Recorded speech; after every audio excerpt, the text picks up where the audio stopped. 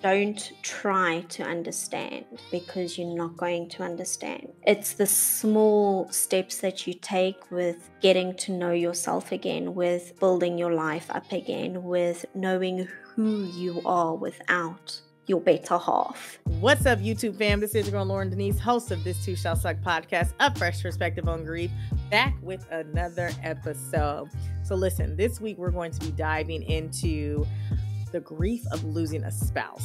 And I had to take a breath with that because my goodness. And I'm going to be bringing on a close friend and colleague of mine, Bianca, who is going to be sharing her story on losing her spouse. She lost her husband at a young age. And so just being able to kind of give her the space to be vulnerable and talk about that, and having to kind of figure out who she was after losing him and not being his wife anymore, having to kind of understand that his family is not her people anymore, really having to figure out how to love again, how to date again, right? And so it's a really, really good episode. We really dive into different feelings and emotions. So if you have lost a spouse, or if you know someone who has lost a spouse, make sure you share this with them. As always, like I say, leave a comment. Let me know what part resonated. Welcome back, my loves, to another week's episode of This Too Shall Suck podcast, a fresh perspective on grief. Thank you so much for being here. If this is your first time here, welcome to the grief community, to the tribe, to the squad, to the family.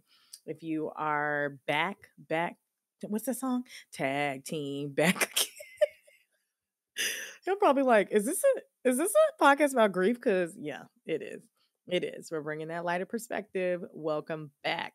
So on this episode, we're going to be diving into the grief of losing a spouse. So I have a close friend, a close associate who I work with, and we were having a conversation recently, and she was telling me how she lost her husband, and she's young. I'm 33, and she was 20, I think 4 at the time that she lost her husband. It went fairly quickly. It just kind of came out of nowhere. But once you listen to her story, she kind of explains how it did come out of nowhere, but, there's reason that she felt why it might have happened in the way that it did, right? And so she's just really vulnerable, really honest. And again, I thought it was important to bring on someone who lost a spouse, especially someone who is young, because you hear about all the time, older people who lose their spouses and things happen with that. But how do you deal with that when you're so young? How do you survive that when this is the person who you are supposed to spend the rest of your life with? And it's like our life just began, and then all of a sudden it just ended. And so there's a lot of different emotions and feelings that you can imagine that she has to process on a daily basis, and that she had to really process, especially when her husband first passed. And so I'm really excited to have Miss Bianca on and for her to share her story. But y'all know me. Y'all know I love to come with something, give y'all a little something, facts, or something before we start the episode. So I found this article, and y'all know I usually share the article with you, but I don't know if I fully agree with this article. And I think it's older, so maybe that's why.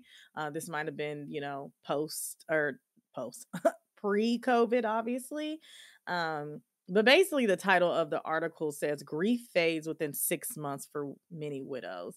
And I just I don't believe that's accurate. I just don't. I don't believe it's accurate for a couple different reasons. Is because I saw my dad obviously grieve my mother for a long time. People who knew him, he started dating, I will say, he started dating fairly quickly after my mom passed. And he told me that he was like, I found this woman, I think we're gonna date. And he was like, I know people are gonna have something to say. And what I shared with him is like, how do we, as anyone who has had a spouse, especially my parents, they were married 25 or 26 years, 27 years, almost 30 years when my mom passed. How do I get to say to you when it's too soon? When you've had this person in your life for a long period of time, basically a third of your life or half your life, why do I get to say, oh, it's too soon for you to date? I don't get to say that to you. Nobody gets to say that to you, because I don't know what it feels like to lose a spouse. And also, me and Bianca kind of spoke about it offline, that we feel like sometimes with men, it is harder for them to kind of process because, maybe their woman did a lot of things for them. And I know my mom did a lot for my dad. I saw that just growing up. And then I saw that even when she passed and having to kind of step in and do some of those things right.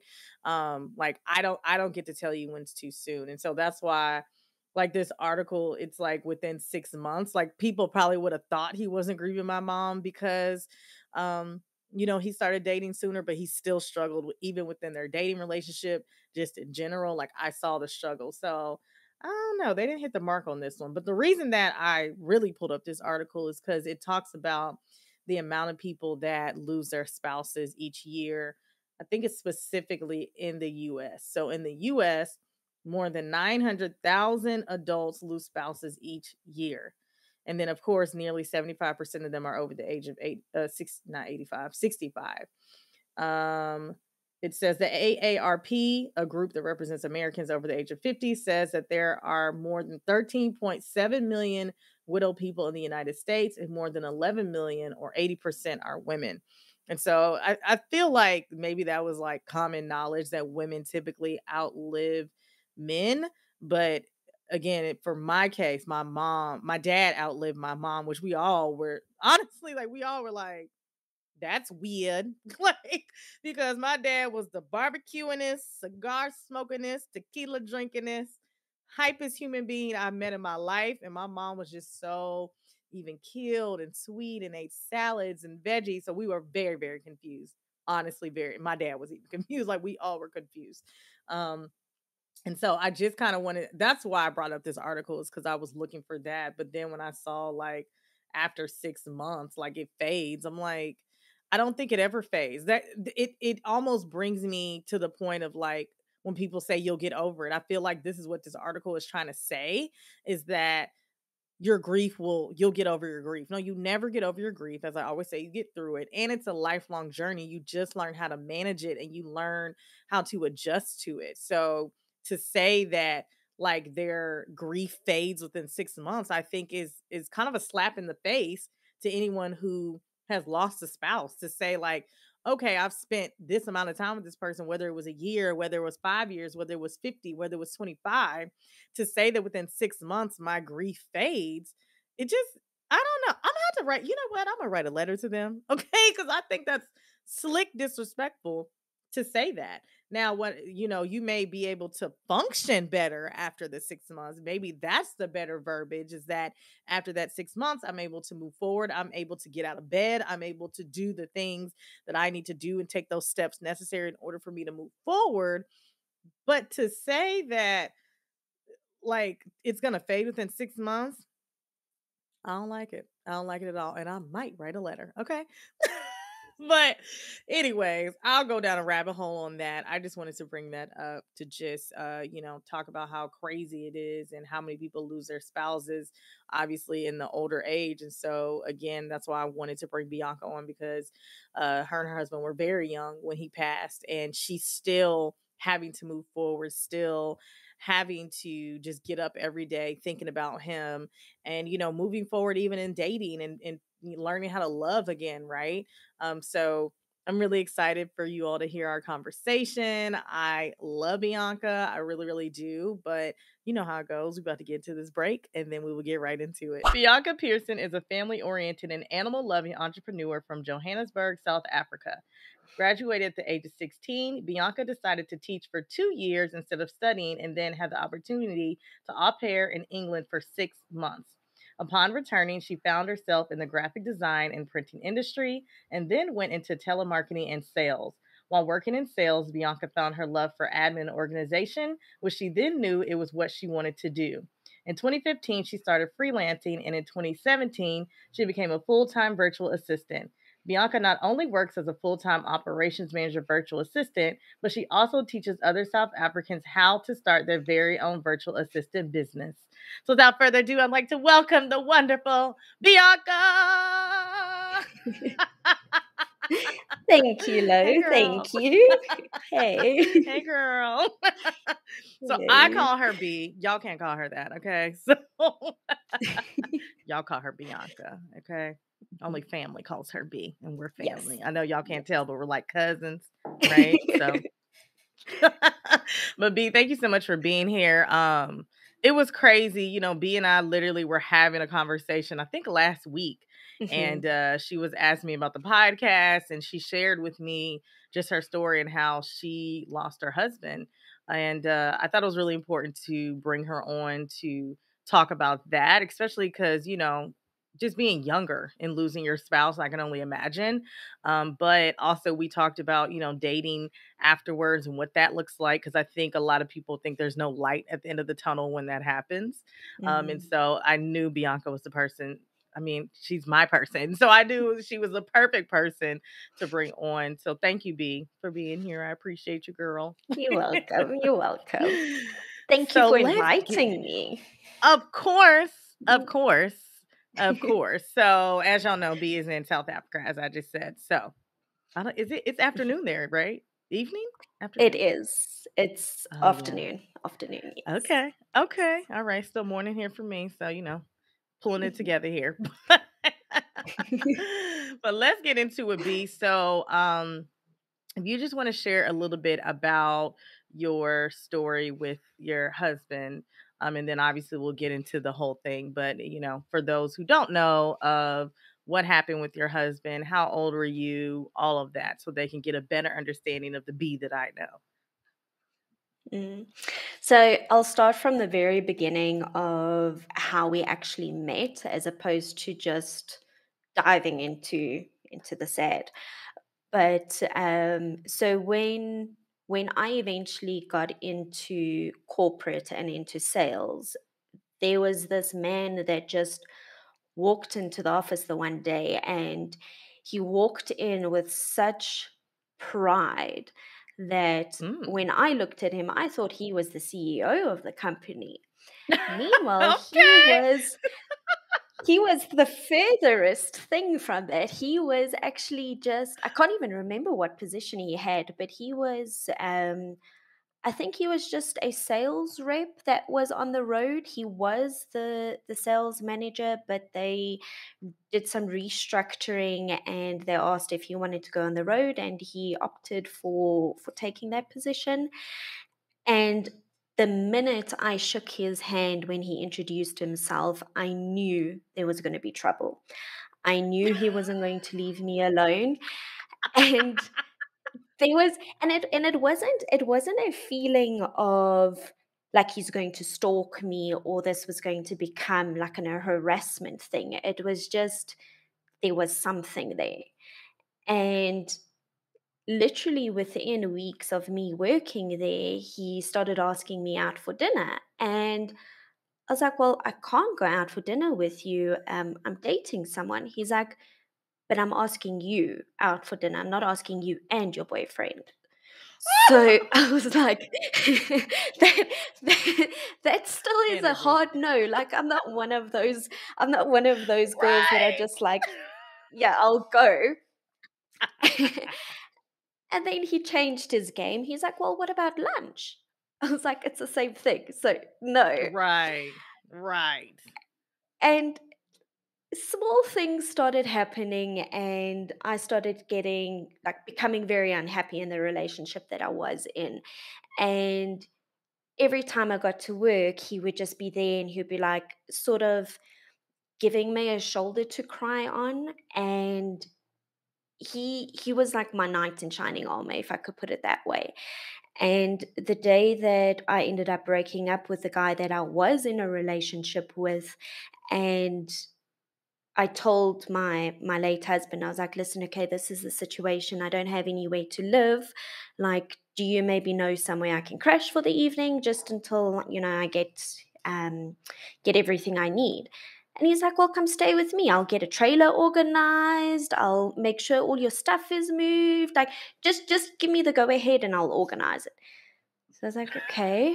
And that evening, literally, it was within hours, and he came and picked me up, and he brought one of his neighbors with him that helped me move a few of my things, and that was the beginning of our relationship. So Wow. from the day that I met him until the day that I actually said, okay, we can go out for lunch, was a total period of 6 months.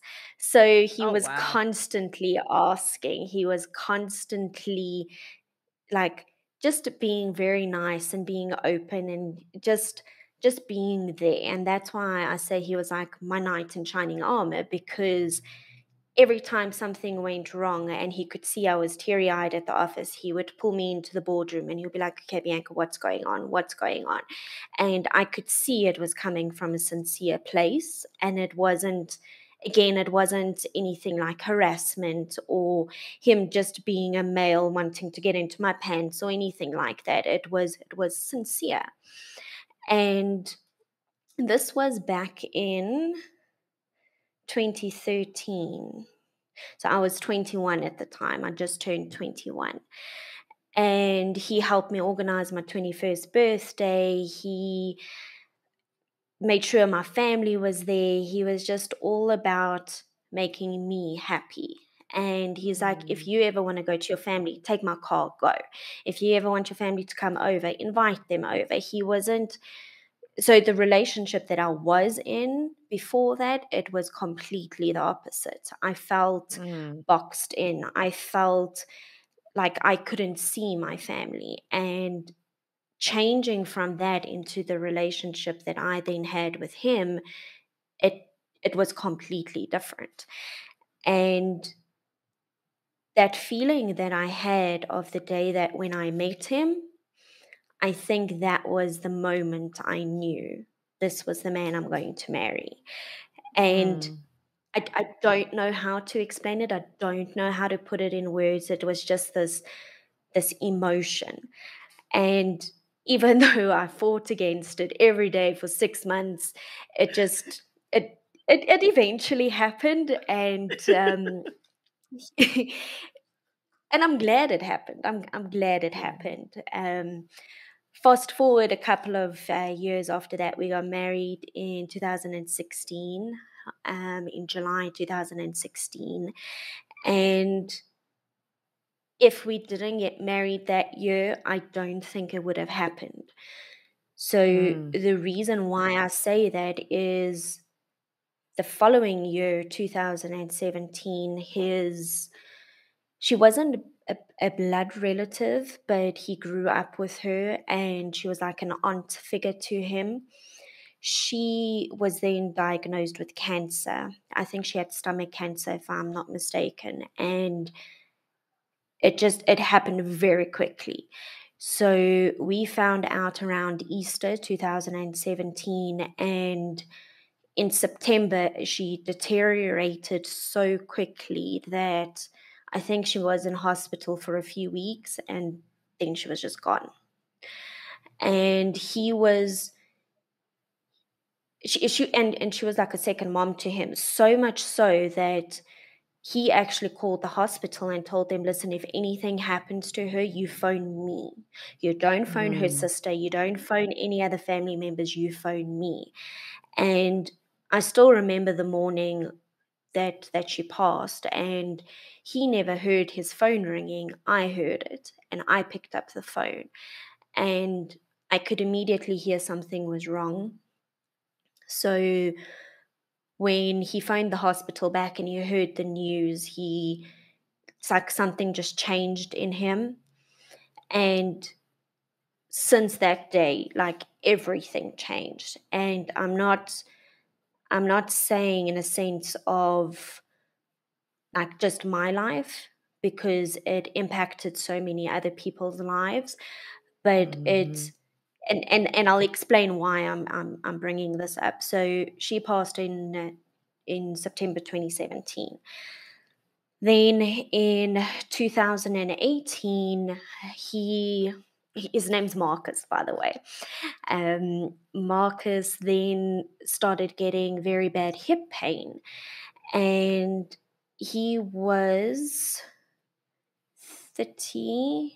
He was 7 years older than me. He was 31 at the time, and he went to the doctor, and They did all sorts of blood tests and all that kind of stuff, but they couldn't find anything wrong. So they said he needs to go to a specialist, and they Mhm. then opted to do a scope on his hip to see what the issue could be. Instead of just doing like a hip replacement because of his age, they wanted to take all the precautions necessary before they actually do the surgery.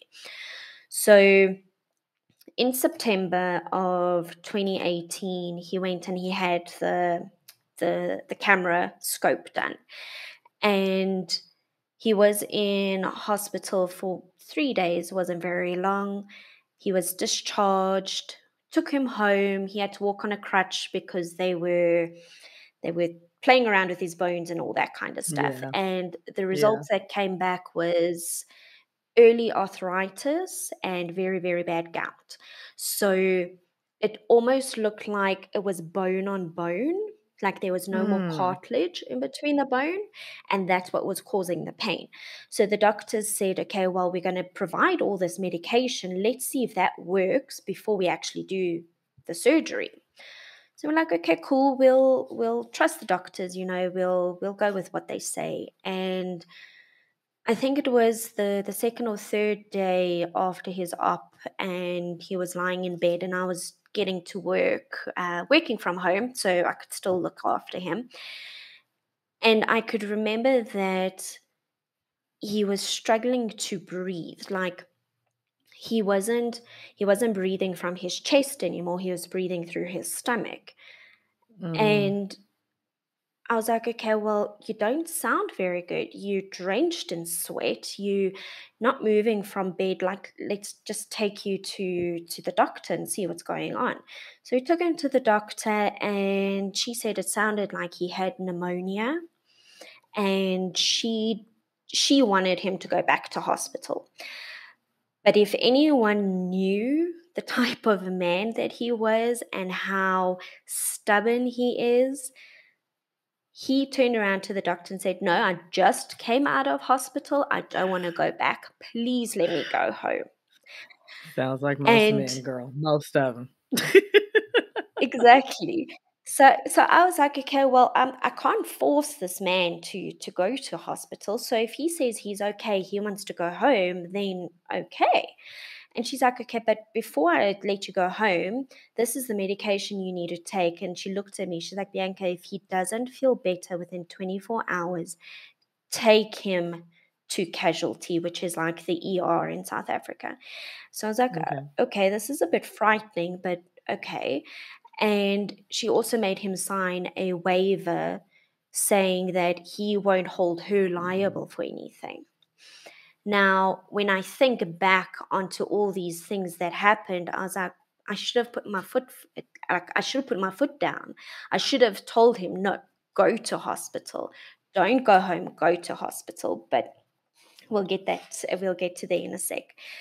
And we then went home, still wasn't feeling good. He didn't eat, so he couldn't take the medication the doctor prescribed. And then a couple of hours later, he looked worse. I was like, no, no, no, no, no. So I rushed him to hospital, and as soon as we got to hospital, they helped him in immediately. They brought him a wheelchair. They then took him into the ER. They did all sorts of blood tests. They gave him oxygen because he was struggling to breathe. And at this time, I was panicking. I was really, really panicking. I was like, I'm alone. I was 24. I was like, I Mm. don't know what to do. So I phoned his brother because his brother has a bit of medical background. And I was like, can you please just come through? I don't know what's going on. The doctors aren't explaining like in proper English, like normal people language, like what's Right. going Right. on. So when his brother eventually arrived, they then eventually came to speak to us, and they're like, okay, well, we need to take him to ICU. His organs are going into failure. It's not getting oxygen that it needs. It doesn't look good. Then that same night, they had to put him on a ventilator. They had to put him in an induced coma. Um, and it just literally went downhill from there. The he ended up being in ICU for a total period of think it was 5 weeks. And he eventually came out of sedation because it looked like he was getting better. But as soon as he started getting better, something else went wrong. So they then had to put him back under sedation. And it was like a give and take, like the whole time. And I never left that hospital. I worked there in between visiting hours. I'd go and sit at the cafeteria and I'll just go and work. As soon as it was visiting hours, I would be there. I started making friends with the other people that was visiting their family members because we were all there for so long. And it became a part of my life for those 5 weeks, and I didn't Mhm. sleep. I didn't want to go home. I didn't want to eat. It just and it actually got to such a point where I told my family, please don't phone me. Because if my phone Mm. rings, I'm going to be expecting the worst. So just rather send me a text or something, but just don't phone me. And there were various doctors involved. He had multiple surgeries because of the stress that his body was under with the various medications and machines and all sorts of things that were hooked to him. The biggest operation that he had was they had to remove a piece of his right lung because of how badly infected it was. Like, if you think of it, you can live without a kidney or a piece of your Right. liver. Like, you would Right. never think you can live without a section of your lung. But Right. but apparently it's possible. It's possible. Who knew? Who knew? It's possible. So that surgery took, I think it was about 10 hours. And Oh my gosh. the biggest fear I had that day was, like, we all know how medical dramas work. The doctor walks out of the operating theater and they're like, Mhm. well, we're so sorry, but we couldn't do anything to save them. That was my biggest fear that day. But he made it through. He made it through. He had multiple drains coming out because of all the liquid and all that stuff. And we thought he was going to be doing better. Fast forward, I think it was about a week and a few days. And the one morning, the morning of October 29th, I let the dogs out of the house because they sleep with me every night. I let them out of the house, and I thought to myself, okay, well, it's not time to get up just yet. Let me see if I can get a little bit more sleep before I have to get up. So I went back to bed, and I had a dream. I had a very strange dream. I had a dream where Marcus was leaving the hospital, but he wasn't driving his car. He was in the passenger seat of his car, and somebody else was driving. And I was in my own car behind him. And I just kept calling out to him. I was like, you can't leave. You can't leave. You're not well. You need to come back. You need to come back. And he turned around and he said, I'm fine. My throat is sore, but I'm fine. And the more I thought of that dream when I woke up, the person who was driving the car was his aunt that passed away the year before. Mm-mm. So, so Mm-mm. to me, it felt like it honestly felt either like a message from God, or it felt like his way of saying goodbye, because he never spoke for those 5 weeks that he was in hospital. The time that he was not under sedation, like he could communicate with his eyes, his hands were tied to the bed because he had the ventilator in, and he Mm. kept pulling it out. So they had to tie his hands to the bed. Ugh. And that was his way of saying goodbye. Yeah. But now bear in mind, this was the morning of. So when I got to the hospital, I was already in a very weird like my mind was just in a weird space because I didn't know what to make of this dream. But I Yeah. didn't realize it was his aunt until the end of the day. So there were various people that came and visited him during the day, and that evening I just had a feeling that I shouldn't go home. I shouldn't go home. And I actually asked the nurses in the ICU, I was like, do you guys mind if I just stay a little bit longer tonight? And they said, it's fine, you can stay. And I think they got used to me being there, that they didn't chase me away. So I was like, okay, Right. they just being nice. They know me But now. I also get a feeling that they see it so often that they sort of know when the person's not going to come back. Mm, So I stayed extra after visiting hours, and his doctor then phoned the ICU, and she spoke to me and she's like, Bianca, just be prepared. Things aren't looking good. So I was like, okay, well, how can you be prepared? Like, right. you've been with this person every day for 5 weeks. You've seen the ups and downs. You thought they're getting better, and you learn all this medical jargon, and you yourself can actually like sort of see or sort of know what to expect, but you still don't know how to prepare yourself. So the ICU staff members asked me, okay, Bianca, is there anyone we can call for you? So I was like, just phone his brother and tell him to come through. His brother rushed through. He had one look at him and he's like, I'm going to go fetch our mom. So he left the hospital. His brother's partner came through and he stayed with me while he went to go fetch his mom. And the drive from the hospital to where his mom lived was about 45 minutes. So it was 45 minutes there, 45 minutes back. And that time period was like the longest time in my life. It just felt like it was standing still. I was like, his family needs to get here. His family needs to get here. I could see that the nurses were getting anxious, that like I could tell something was going to happen, but you still don't know. Like, but you don't know. Right. And literally his mom and his brother walked into the ICU and he flatlined. Everybody dropped what they were doing. I don't even know how many nurses there were, but they rushed into his room and they, I don't know what you want to call it, they revived him. So we're like, okay, he's going to be okay. That this is like the worst he's been. And we were all standing by the nurse's station right outside his room.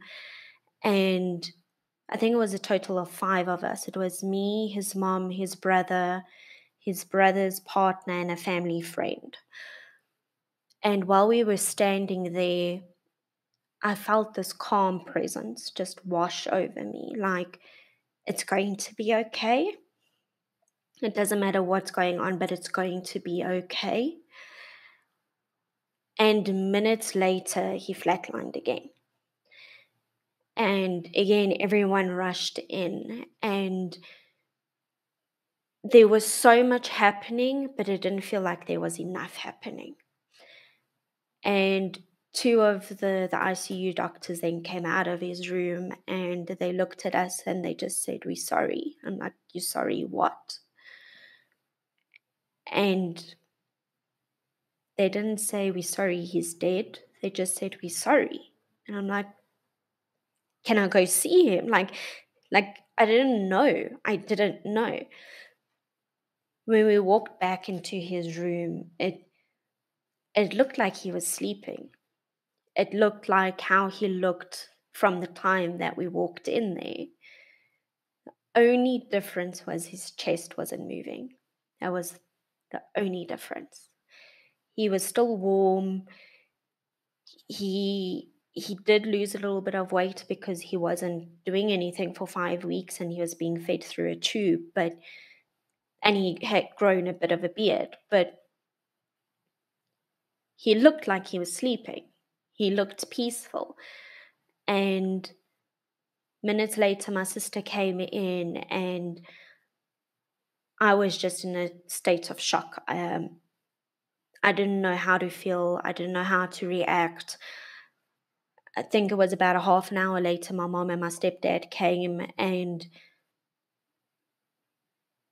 from that time to, I don't even know for how long after that, I was just in such a state of shock that I was like, I've been with this man for 5 years. Every single day of my life was just this man, and he was my best friend. And then he was gone. And everything else around me kept going, but me. And then I thought back like on that dream that I had in the beginning of the day, in the morning. I was like, now it made sense. He was saying goodbye to me. That Mm. calm feeling I had when we were standing outside his ICU room, that was God giving me a hug saying, it's okay. His aunt came to fetch him. He longed for his aunt so much that I personally feel it made him sick, like he had a bit of broken heart syndrome. And every year since his aunt passed away, I've lost somebody every single year. So it was his aunt in 2017, it was Marcus in 2018. 2019, it was a neighbor that became a very, very close friend. In 2020, a very, very good friend of mine left for the UK, and he hasn't been back because of COVID. Then this year in April, Marcus's dog died. So it's like every year since 2017, somebody has left me. And if a person hasn't gone through loss themselves, they won't know what it feels like.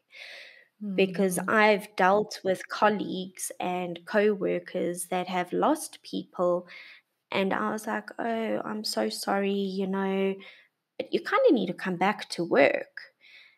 And I didn't realize exactly how much emotion it takes out of a person when you lose Mm. someone, because I didn't go through it.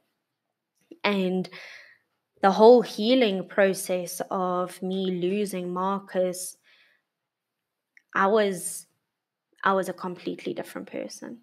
Completely different person. I didn't want to do anything. I just wanted to stay at home. I just wanted to cry. I didn't want to speak to anyone. And I threw myself into work. I was working every single day because the more I could concentrate on something else meant I didn't have to think about what I was actually dealing with, because you don't know Mm. how to deal with it. You don't Mhm. know you don't know how to cope with those emotions. And my mom actually referred me to a Christian counselor. So this lady was the first person that I actually spoke to about what I was dealing with. And she kind of opened up that pathway of me talking about it versus me just holding it in. And I Mhm. think the more I would hold it in, I think I actually got angry. And my sister and I actually spoke about this yesterday, and I was like, I don't think I went through the anger stage, but I actually think I did, but I didn't like lash Mhm. out like what you would think that anger stage would Right. be like. I think I was a different kind of angry. And it after I spoke to this Christian counselor, I then went to go see a Christian psychologist, and I saw her every single week for the period of a year. And sometimes she would just let me sit and cry with her. Sometimes she would just sit and pray with me. Sometimes she would let me sit and imagine what life would still be like if Marcus was here. And Mm. sh one of the there were two very big things that I took away with seeing her. The first thing was I need to learn who I am as a single person, not being Marcus's wife anymore. Mm. Then the second thing she told me was, you will always be a part of Marcus's family, but they're not your people anymore. Mm. You were tied to his family through him, but he's not here anymore. So you have to find your own people. And I think because I came out of a bad relationship straight into being with Marcus, I didn't find me. Yeah. And because I was also still very young, I didn't know who I was as a person. So it was Yeah. all this emotion, this confusion, this not knowing, this lack of understanding, the lack of not having a purpose, all of this kind of stuff that I like. I didn't want to live, but I didn't want to give up. So Mm. it was a constant battle. And even though I did end up speaking about my emotions and trying to deal with it, some people, it just didn't make sense to some people. And people started telling me that I need to start dating again. I need to start like getting out there. I'm like, how? How Yeah. can you expect me to just let go of this person I was with for 5 years, even though 5 years is not a long, like, it's not a long time, but that's all I knew. Long time. Yeah. But that was your husband, whether How it can, was 5 years or 5 minutes. exactly. Exactly. I was like, I can't just let go. I know the Bible says till death do us part, and then you don't have that bond anymore, but you still need to go through that process. And Yeah. because of how society is, people, and I know, Alo, this is one of the reasons why you started this podcast, is because people don't talk about it. Mhm. And I didn't really have anyone close to me to speak to about what I was dealing with. And you just you just think that there's so many, like, your perspective just changes. There's so many people that go through the same thing, but you don't know about it. And it's like what I said to you the other day was, you'd go to the shops and you would see a teller, and they will help you and they'll pack your groceries and all that, but you don't know what their story is. You don't know what they're suffering. You don't know if they just went through a loss. And if someone's mean to them just for the sake of being mean, that just might be the last straw. And Mhm. my whole perspective just changed about how to treat people. And again, if I didn't go through what I went through with losing Marcus, I don't think I would have looked at life the same way. And even if I look back at all the things that have happened and all the things I said to myself, like, I should have forced him to go to the hospital, I should have done this. But again, that wasn't my decision. So Yep. whether or not I forced him to go to hospital, who knew? He might have ended up in a freak accident. His time Mhm. was his time, and I'm just glad that I could have spent those 5 weeks with him every step of the way, being with him at that very last moment, because I knew if the roles were reversed, he wouldn't have let go. He would have done Yeah. exactly the same thing. And I think that's what it means when you say your vows and you say for better or worse, through sickness and health and all those cliche things, you there. And even his doctor that looked after him at the hospital, she's like, I've never seen a wife that would sit with her husband every single visiting hour. And I was like, Mm. well, I don't want to go home. I'd rather be here and know what's Right. going on. So Yeah. it's just been it's been an insane journey. It's not something that I wish on anyone to go through. And I know people have worse stories and they go through things differently, but just the just the idea of losing a spouse, and people will say, like, I don't know how you do it. You just do it. You just Yep. have to wake up. You just have to get dressed. You just have to force yourself to eat. You just have to go through the emotions. And again, if you don't go through it yourself, you're not going to know. And Yeah. during my time of seeing the Christian psychologist, she asked me, she's like, Bianca, do you think you'd ever want to date again? And I was like, well, funnily enough, Marcus's mom wants me to, because she doesn't want me to be alone.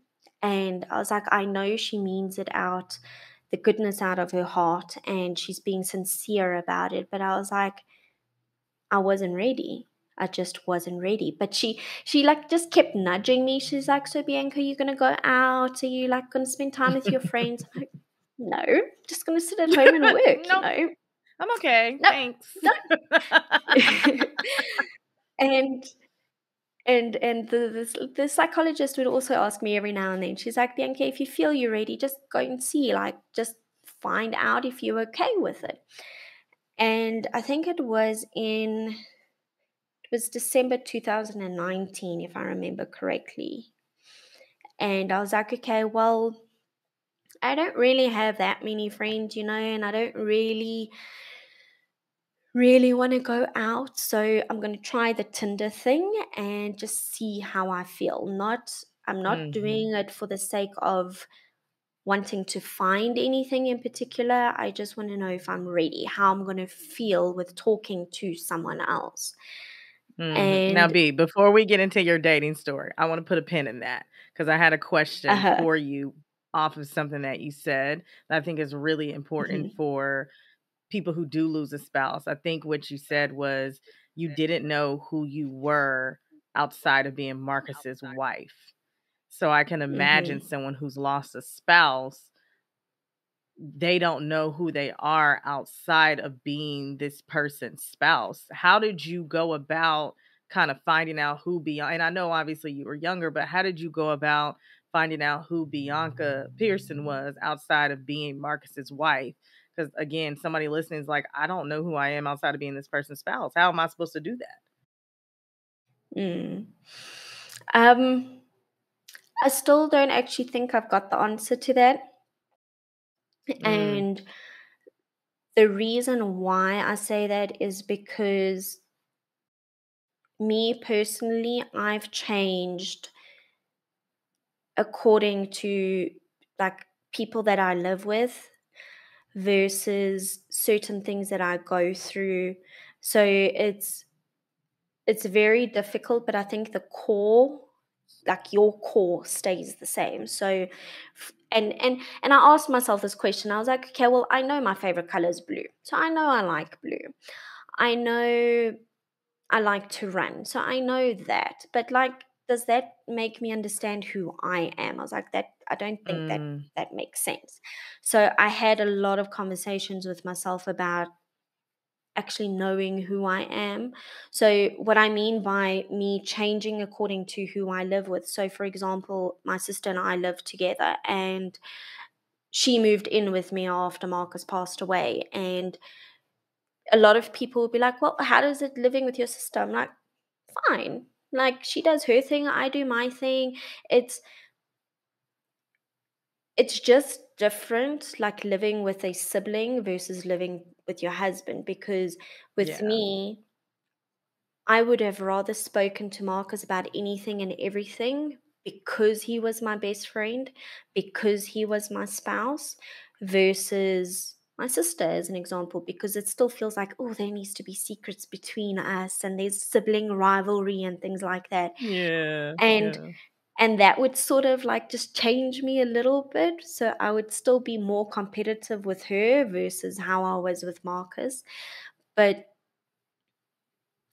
I think I think each person goes on a lifelong journey with finding out who they are. I don't think it's something that you find in a year or 10 years, 15 years. I think it's a lifelong journey and things change.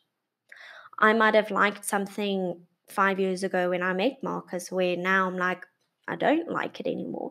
And a prime Mm. example of that is he loved spicy food, and I couldn't stomach spicy food.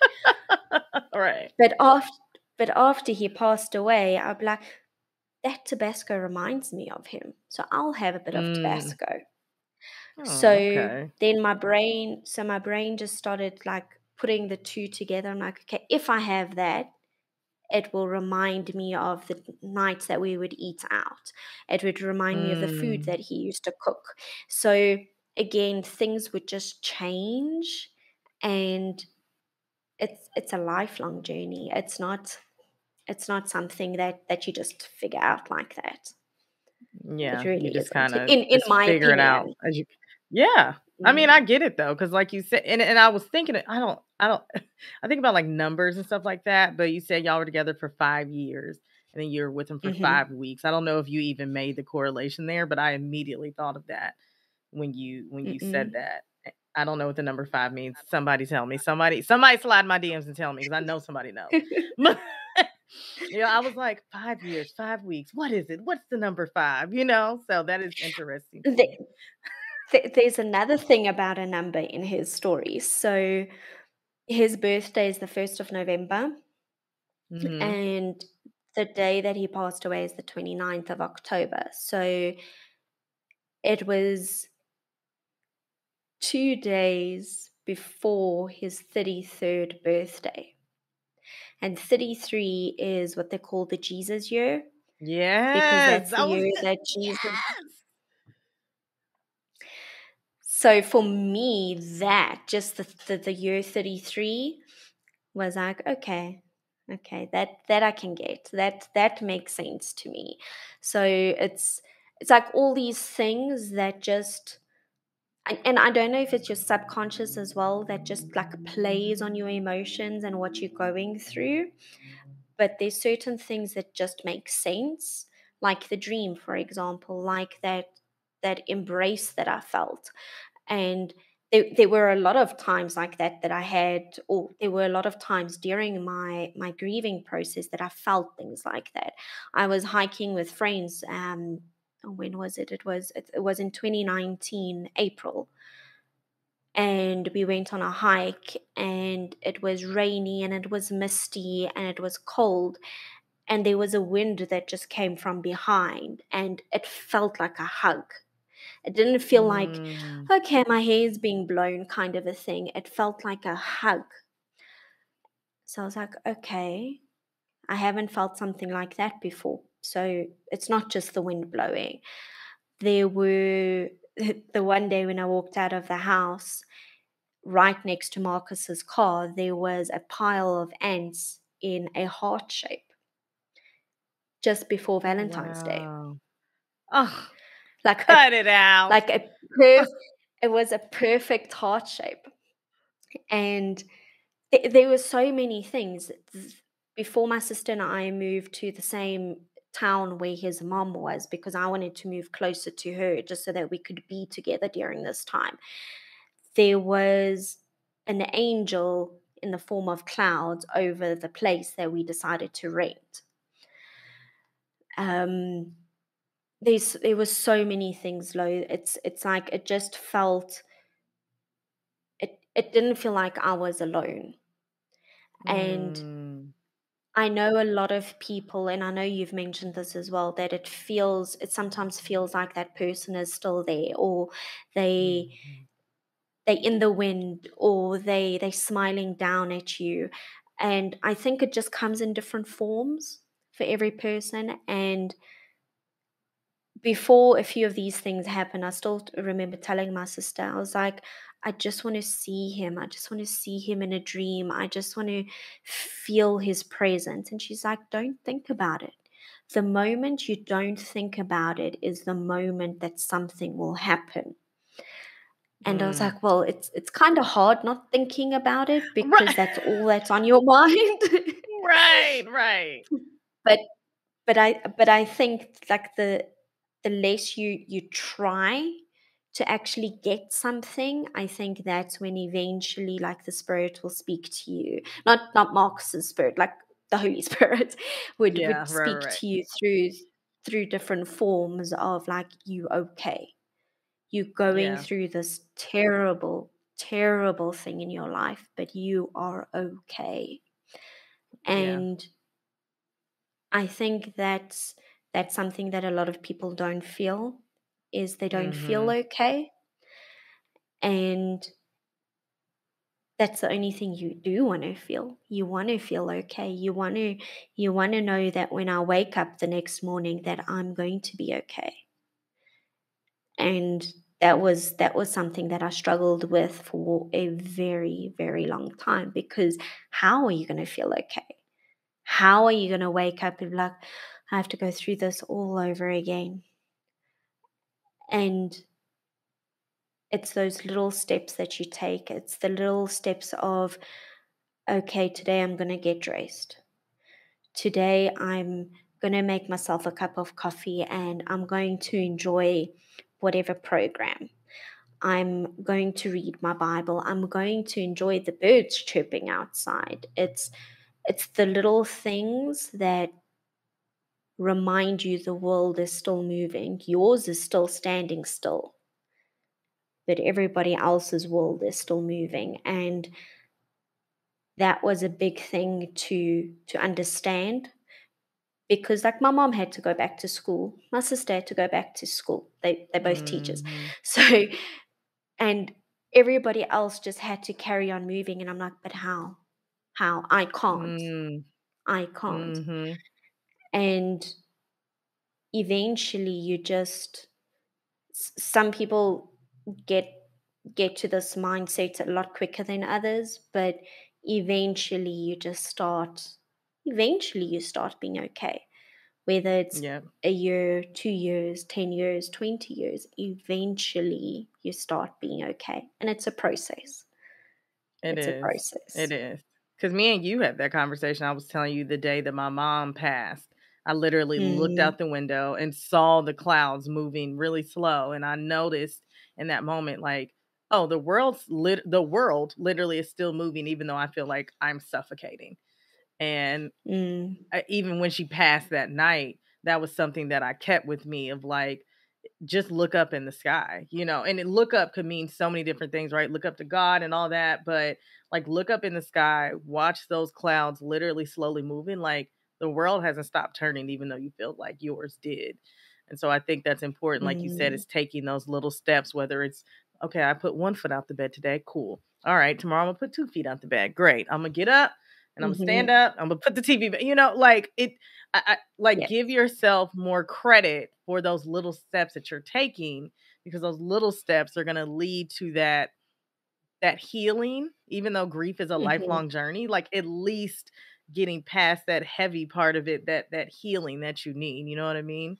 So I think Mm, that's really important that you said that, so I didn't want to pass over that, because that is really important, that even you feel like I can't move, I can't breathe, I can't do mm, anything, but people are moving, you start getting mad at people. Well, I did start getting mad at people because they have the audacity to go to work and, do all these mm-hmm. things. And it's like, yeah, Loryn, like, yes, I understand, but like you got to keep moving. So yeah, Mm. I just wanted to touch on that because that's really important. So now we can get into this dating, because I wanted to talk about it. I don't know if it's necessarily anything that we need to like really dive into, but like your therapist talking about his family is kind of no longer your family. And I think that is interesting, because again, it's like, yes, I was connected through him, but like this is my family. So it's like, but obviously you and his mom are, still connected. She was encouraging you to date. So, when you heard that at first, so yeah, we are going to dive into it. So when you heard that at first, how did that, I can imagine how that made you feel. Cause it's like, so am I going to like lose contact with the family? If I start dating again, am I not going to talk? Like, I can only imagine how that felt, being a widow and hearing like, yeah, you were only connected through this person, which is the truth. Mhm. But Mhm. again, I just, I feel like that's a whole nother grief in itself. So I think my story is maybe a little bit different. It's not just black and white in the sense of, okay, he's not my family anymore. So there were a few things leading up to the psychologist saying that. So for his mom's birthday, it was the 2019 birthday, we all went away on, I think it was in a small little town, and we just went for a weekend away. And that whole time that I was there, I felt alone. Mm, Even though I was around people that I knew, even though I was around people that were grieving the same that I was going through, they it to me it felt like they've moved on and I was sitting there stuck. mm, And it felt like I was still grieving, but they were okay. So after that holiday, when I went to go see my psychologist, and I was like, listen, this is what happened. This is how I felt. And is it wrong of me to feel less connected to them now that he's not around? And she then told me, she's like, Bianca, they're not your people anymore. And that's why you're feeling that way. Because every time you would go and see them, Marcus was with you. Every time you guys had a gathering together, he was with you. And you mm, would only see them when you were with him. So now, when you're with him, he's not there. So you do feel alone. You do feel like you're not connected anymore. So when she explained it like that to me, I was like, okay, that makes sense. I understand what you're saying. And yes, it doesn't feel like we're connected anymore because that connection isn't there. Yes, we do still mhm, speak, but we don't speak as often as what we would if he was still here. And that's why I'm saying it wasn't just black and white where like one of us cuts each other off, but it's this whole thing of they grieved differently because yes, it was a child that his mom lost, it was a sibling that his brother lost, but it's not a spouse. And it's different. I know with you losing your parents, it's different versus if they had to lose you or your sister. So it's a mhm, different grieving process. Like even the day after he passed, we all met at his brother's apartment and they were smiling and laughing and making breakfast. And my sister had to force me to eat. I was like, how? How can you guys be okay? I'm angry at you for wanting to smile, for wanting to laugh. It's not okay. Like, I mhm, sat there, I was like, I was in this different, like, it was just different. And I think it was because I was one, still in shock, two, because I was with him for 5 years, whereas they only saw him every now and then. And I felt that again when we were on this holiday together. I was like, there's not that family bond anymore because he was the bond. And I think it also upset me in a sense of the type of person that he was, that if anyone else in his family passed away, he would have still held them all together. And I didn't feel like I got that from them. mm, So when my psychologist said they're not your people, I was like, okay, I get it, I understand, and yeah, thank you for letting me see that and not making me feel judged for feeling that way. And I yeah, think I think that's one of the many things that you go through in the grieving process. You feel like you're judged.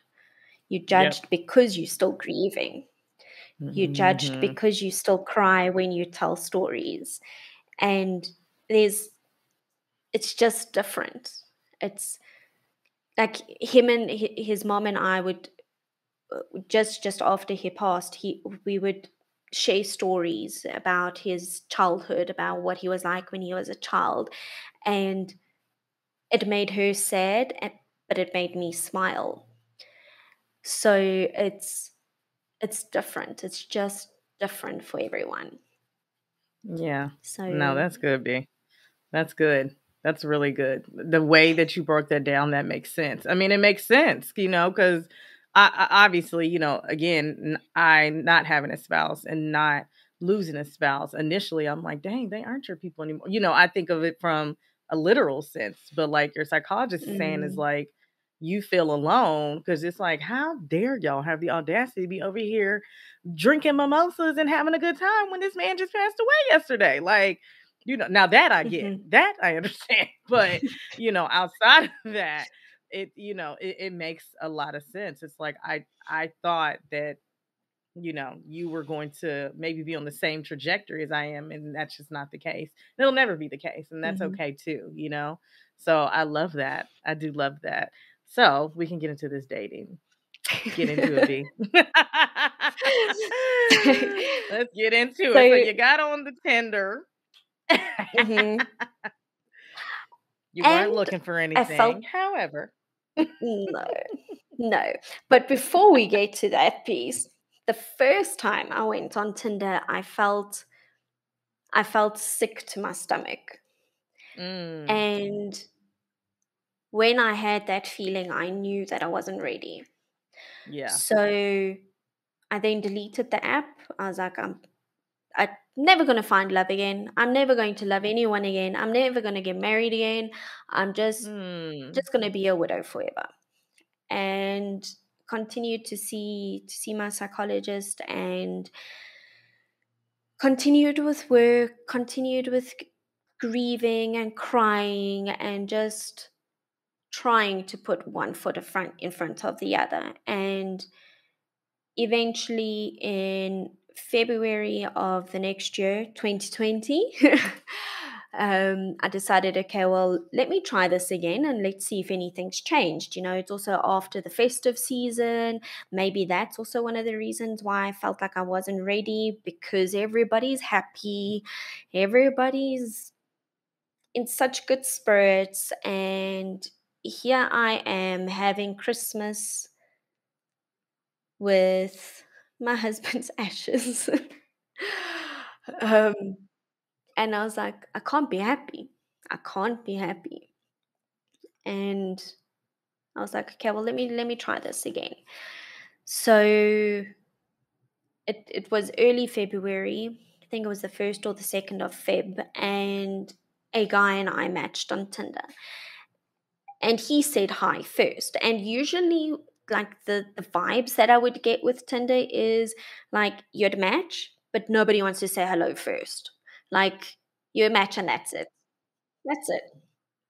But he said hi first, and he was like, "Well, let's talk on WhatsApp." Like I don't like the Tinder thing. I don't want to constantly be on the app. I was like, "This is a bit like very forward, but okay, I'll give you my number. We'll chat on WhatsApp. If I think I'm getting stalker vibes from you, I'll just block you. Maybe get a new cell phone number." Yeah. And we ended up talking. I think it was until 2, 3 o'clock the next morning. There were no there were no weird vibes. There were no sexual comments. It was just genuine conversation. And I explained to him about what happened, and he explained to me that his mom went through something similar of losing her husband, so he can sort of understand what I was going through. So that didn't scare him off, which I was glad about, because if it did, then that's just going to end it there. And yeah, and he told me that he just moved to Joburg. He also came from a little farming town in South Africa, And he literally just moved there that day, which is why Tinder could pick up our locations. So I was like, okay, cool. And I asked him, I was like, well, I work from home. If you're free the next day, if you want to, we could meet up. And he's like, yeah, I'm not starting work yet, so we can meet up. So I was like, okay, let's go to a coffee shop where it's in public. You're not coming to my house. I'm not coming to your place. Let's just in case, just in case. And strangely enough, I didn't feel nervous. Strangely enough, I didn't feel sick to my stomach. I felt okay.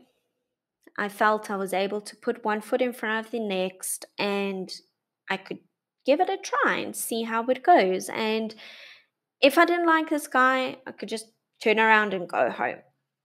Right. Nothing about it. So I was like, okay. So we met. We met at a coffee shop, and I think we sat there for 3 to 4 hours just talking. Wow. And it's such a small world that the town that he comes from, I've got family in that town. So I was like, okay. And he ended up knowing my family members. So I was like, okay. Very, very small world. And with him just moving to Joburg, he's like, well, will you mind helping me to go pick out a few things for my apartment? I was like, this is weird, but okay, sure, no problem. And he's asking me for opinions on furniture to buy and just a few household items. I was like, no, don't buy this, rather buy that brand. And it felt like I was a wife, because that's what I knew and that's what I was comfortable with. And I think because I could immediately share that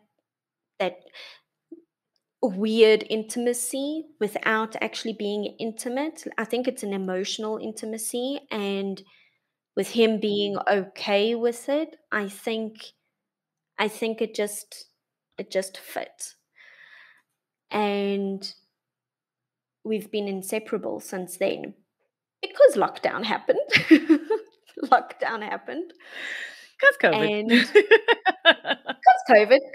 COVID has either made or broken relationships, in my that opinion. that's for real. You either having babies or getting divorced or loving them or hating them. Hmm. Hmm. Exactly. And it just happened, and I think it was the right time to have happened. And we waited quite a while before telling anyone, because I asked, and I sort of pushed him to like ask me out because we were seeing each other, but he didn't like say the words. And then when we eventually made it public, everybody was so happy. They were so, so happy for me. And I was like, wow, I thought I was going to be judged. I thought people were going to be like, it's too soon. But people were telling me to start dating. So, like, I was expecting the worst of people, but meanwhile, they were just wanting me to be okay. They were wanting me to just be happy. And it's people that haven't even met. It's people that saw my posts on Instagram about what I was going through. And now when I post something about me and Chris, then they're like, Bianca, I remember the posts that you were posting 2, 3 years ago. I remember what you said, and I'm so happy you found someone. So, just to tie it all together, I sometimes don't know if I had to go through what I went through to be in the space where I am now. But in the same breath, it's like, but why did Marcus have to die For that to for happen. me to be in this relationship? So that is something Mm. that I'm struggling with now because I don't understand that. And it's like, well, if I didn't meet Marcus, I wouldn't have done XYZ. I wouldn't have been where I am now. But why did he have to die? So that's my next journey that I have to personally go through, because that's something I don't understand. And I might just be looking at it the wrong way, but at this moment, that's what I feel like. And I've spoken to Chris about it as well, and he's like, well, he shouldn't have died for you to be where you are. I'm like, I know. It just doesn't feel right, but somehow it's just worked out. And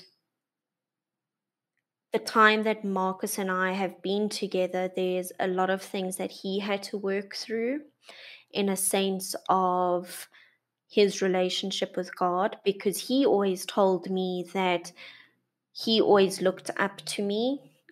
Excuse the pun, because I'm very short and he was very tall. He would say that he would always look up to me because of how I lived my life, and because how he would see me pray, and he would see me praise and worship, and he would then start doing it. He's like, I pray for you. I was like, I've never seen you pray. So Like, what did you say? How'd that go? yeah. So that's what I'm saying. It's like, I don't know if in a way I led him to God without realizing it. And God then knew, okay, he was ready to leave this earth. And Mm, he knew that I would find Chris, and Chris would then be my next spouse or my next soulmate, or I don't know, and that I would be okay again. So it's weird. It's just so weird how things work. And like, if I think back on everything that's happened, it's only God that could have paved the way to have worked out the way that it did. Yes, I was very sad. Yes, I went through a terrible time. Yes, I was constantly crying. But there was good that came out of it as well. And I think and like you say, grieving is a lifelong process. It's not that I'm over it. I've just learned how to deal with it. I still get sad. October's a terrible month for me. Terrible month for me. And I think the biggest thing is if you make peace with it yourself, knowing that I'm going to wake up and I'm not going to see Marcus, knowing that I'm going to wake up and my life isn't like that anymore. But life does carry on, unfortunately. Those that have left, and this is what a lot of people have told me, those that have left this earth are the ones that are okay. It's the people that are left behind on this earth that aren't okay. And we need to learn how to be okay with those that aren't here anymore. It's us that suffer. And sometimes people just don't know how to be okay. And I think that's the biggest thing that people struggle with. And it's like I said before as well, you don't know how to be okay. But if you make peace with it, I think that's like one of the first steps that you can take, is just to be okay with being okay. There was a very long time that there was a very long time during, I think, the first year of losing Marcus, where I was like, I don't want to smile. I don't want to smile. If someone's going to ask me how you doing, I'm not going to say I'm good, because I'm not good. I'll just say I'm well. Thank you. I'm doing okay. Thank you. I'm not necessarily going to open up and cry in front of you, but I'm not going to say I'm good. I'm not going to smile. I'm not going to laugh, because I don't want to, because it feels wrong. And when his mom would laugh, or when his brother would laugh, then I didn't understand that. I still don't understand that. But it's people grieve differently. And my sister, she was very sweet. She went with me on all these, like when we had to sort out his funeral arrangements and all those kind of things. She's like, I'm going to come with you because I know you're not in the right frame of mind to make decisions and I don't want them to bully you. So I'm going to go with you. And if you're not happy, just tap my leg and I'll say something. And I I was like, love but that. this is his family. How can I fight against his family? I'm one person. Meanwhile, it's his mom and his brother. She's like, I don't care. You were married to him. You're his family. Exactly. And I think having people that will take those steps with you makes such a big difference. It really does. Because if I think if my sister wasn't with me in a lot of those things, I think a lot of stuff would have turned out differently compared to how they did. And it's it's a journey. It's a journey. Mm. But I'm asking anyway, because maybe you got some more jewels. Because I mean, I think just sharing your story, just the vulnerability that you've shared this whole time is going to help someone in general. But I always like to ask people, my last question is if someone's listening to this who has lost a spouse or unfortunately may lose a spouse in the future, what are some takeaways or a takeaway or takeaways you want them to have when listening to this episode so they can know that they're able to move forward in life without their spouse?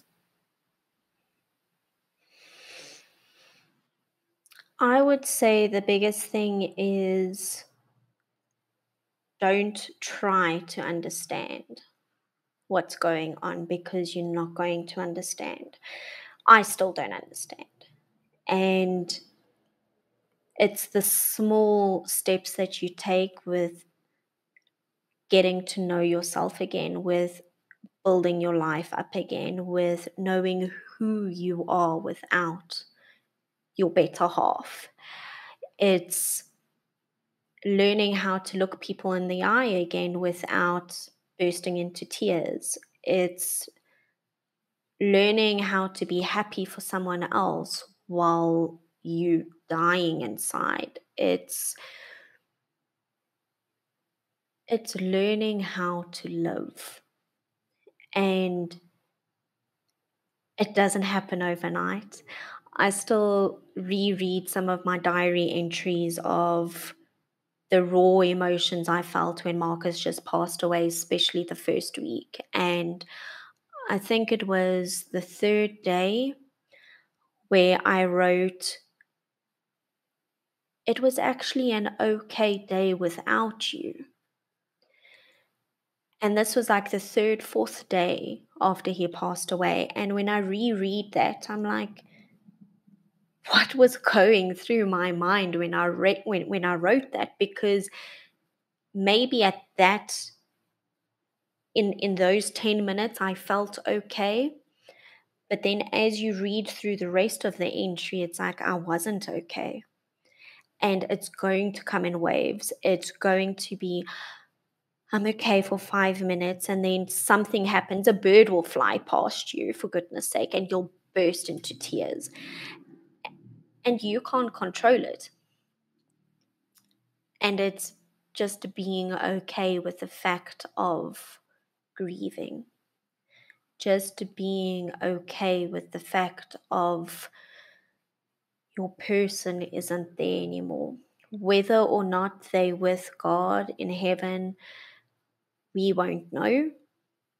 We will only eventually find out when we're there, but we hope for the best. And that was also one of the biggest things that I was worried about. But with everything that God showed me, the dream, the presence in the hospital, in the ICU, there's no way that Marcus wouldn't be with God. And I think that's secretively a very big fear everybody has, in not knowing if you're going to see your loved one again. And we can't force someone to do something that we believe in. So I just always hoped, I was like, I hope he's in heaven. I hope he's in heaven. I hope he's in heaven. But with everything that the Holy Spirit showed me, I'm like, okay, you're showing me he's in heaven. I can be okay because I know where I'm going. And Marcus is okay. He's doesn't have hip pain anymore. His throat isn't sore anymore. His lungs are whole. I'm not okay. He's okay. And with me knowing that he's okay, I'm okay. So I know it was a very long explanation, No, but that was perfection. That was perfect. That was perfect, B. He's okay. I'm not okay, but he's okay. I think that's what we all have to realize is, like you said, we're not okay, but like my parents are okay, Marcus is okay, anyone who you lose is okay. We're the ones struggling. They're no longer Mhm, struggling. mhm. So, B, you really just warmed my heart. My heart is warm right now. It really is. Seriously. Just thank you for being here. And like I said, just being vulnerable and being honest about your story. I think it's going to just touch so many people, especially because, we're in this millennial realm. And, obviously you hear about people losing their spouse when they're older, but when you're younger, like what do you do with that? Um, and so thank you, girl, for just being here. So if someone wants to reach out to you to learn more about the beautiful bee or, just share, to say like, hey, thank you for helping me. How can they reach you? How can they contact you?